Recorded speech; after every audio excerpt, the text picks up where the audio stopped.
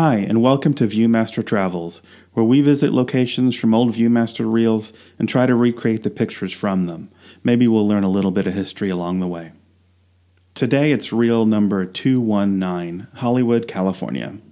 I've got two versions of this reel, one handwritten and one typed, so there's a couple different pictures between them. So we're going to look at 9 different pictures today. Hollywood's pretty much one of the most iconic and fabled tourist destinations in the U.S. It's in Southern California, northwest of Los Angeles. And historically, it's been the home of the movie and TV industry, which is still a major tourist draw today, even though most of that industry has moved away. To help with this trip, I got this handy guide map, which was from 1950. It maps all the points of interest in Hollywood and LA. Let's take a look at the first picture. This is Hollywood Bowl.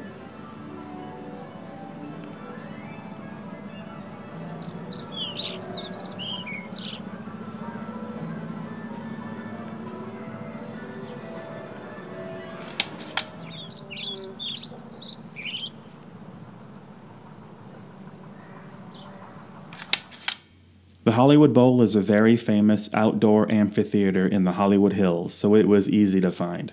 We came into town from the north on Highway 101 and followed the signs right into the parking lot. The original picture was taken from the back of the seating area right up here, but we couldn't get the same view because they weren't letting people in, but we were able to wander around outside. Comparing the pictures, you can see quite a bit's been added. Where these trees were, there's now a museum, and on the other side there is a restaurant and a lot more buildings. The Hollywood Bowl opened in 1922, so it's got a long history going back 100 years. But my favorite fact is that it was the inspiration for Pink Floyd's stage show for their Division Bell tour in the mid-90s.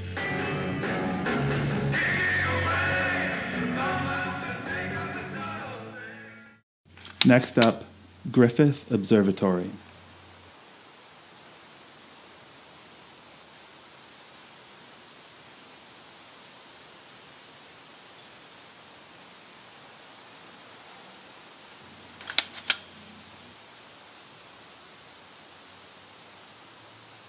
This is another easy-to-find landmark. We left the bowl and followed Franklin to Griffith Park, and then made our way up the mountain. The parking lot at the top is really small, so you have to park on the windy road leading up and hike the rest of the way, so be prepared for some walking, and it was really hot that day. But from the top, you get some great views of the Hollywood sign and the city. But to match the Viewmaster picture, we had to take this trail down the other side to see the building from the back. This view is exactly the same, except that trees have grown up in the way of the view. The observatory was opened in 1935, and it contained the 3rd public planetarium in the U.S. It's still open to visitors today and has some great exhibits, and it's also been used in many TV and movie productions, so it's a pretty neat place to visit. The next picture is Grauman's Chinese Theater.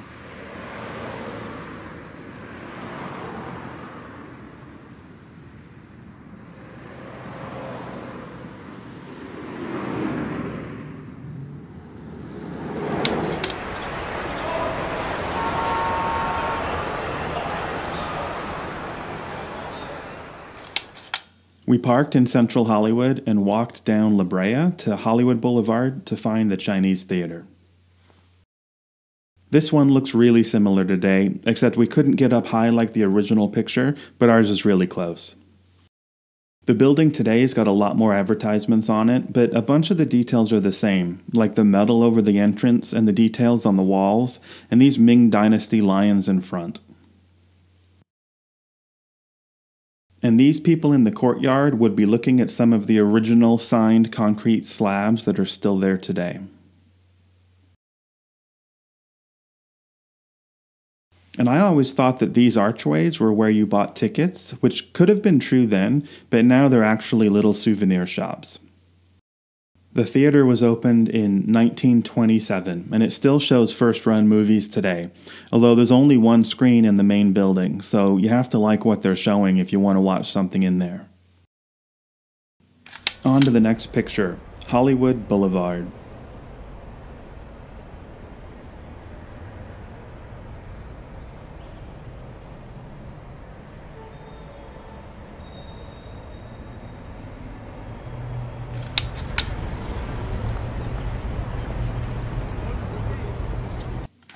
Given that the Chinese theater is in this image, it's pretty clear that this was taken in the same place as the last one.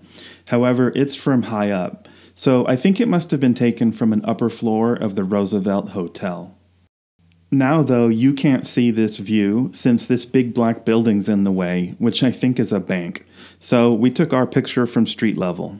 The original is a great picture. There's a bunch of interesting details to go over in this one. First off, past the theater, you can see there used to be a parking lot, a street, and an apartment building. The parking lot is now the Dolby Theater, and this entrance is right where the street used to be. All that's left now is the pedestrian crosswalk. The buildings further down are now a shopping mall. And it's built at a weird angle, so you still have a view of the Hollywood sign. And the next building down was the Hollywood First National Bank, built in 1927. And it was the tallest building in Hollywood until 1932. The bank apparently closed soon after the 1929 stock market crash, and now it looks mostly abandoned.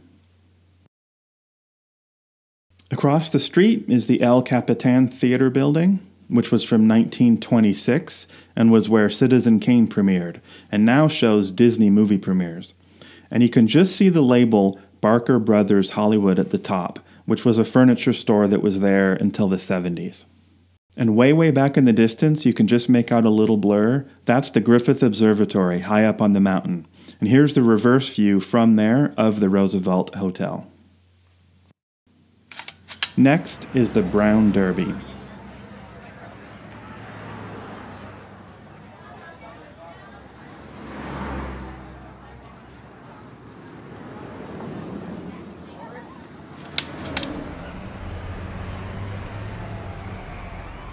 After looking this one up on Wikipedia, we went several blocks east to Vine and then south to about where 1628 North Vine Street would be.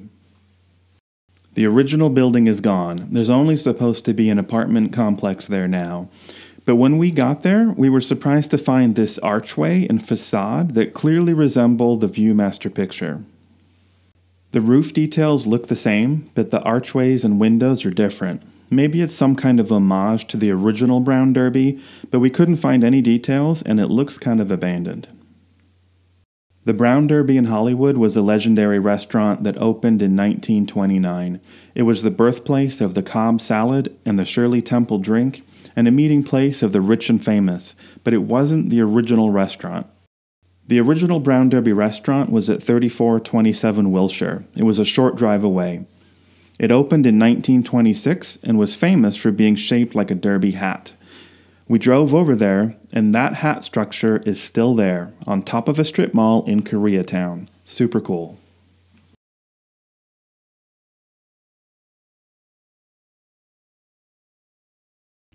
On to Vine Street from Sunset Boulevard.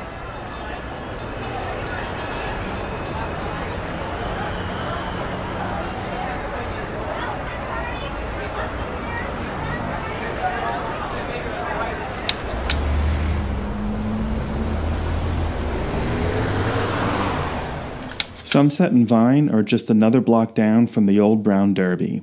This used to be where NBC Studios was until it moved to Burbank and was replaced by a bank in the mid-60s. There's still some matching details though. The Broadway Hollywood building is still there, but that sign's hidden by advertisements. And the street light is the same design, but now there's two lights instead of just one. The alternate picture to this one from the handwritten reel is NBC and CBS Broadcasting Studios.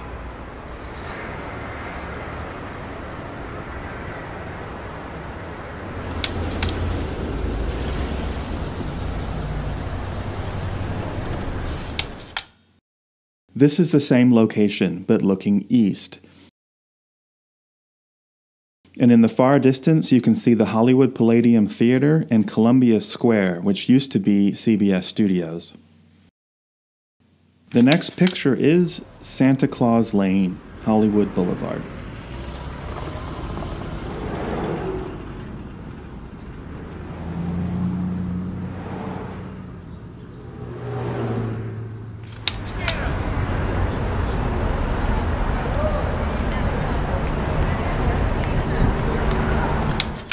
We thought this one would be really hard to place, but if you study the neon sign, you can make out Equitable. The Equitable building of Hollywood was at the famous Hollywood and Vine intersection, so we went a couple blocks back north to find it. And looking carefully, you can make out the Pantages sign, and that's a famous theater that's still there. It's 1 block east of Vine on Hollywood.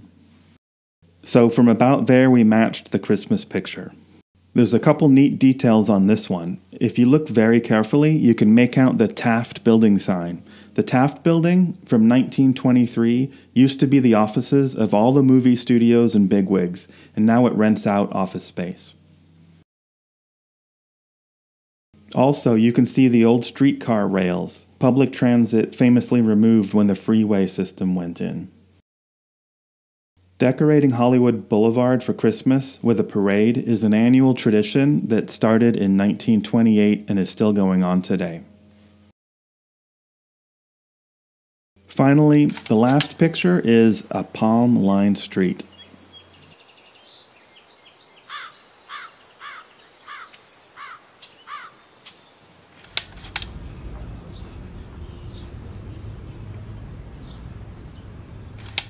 We couldn't figure out a way to find this exact location, but we did find a popular street that's similar.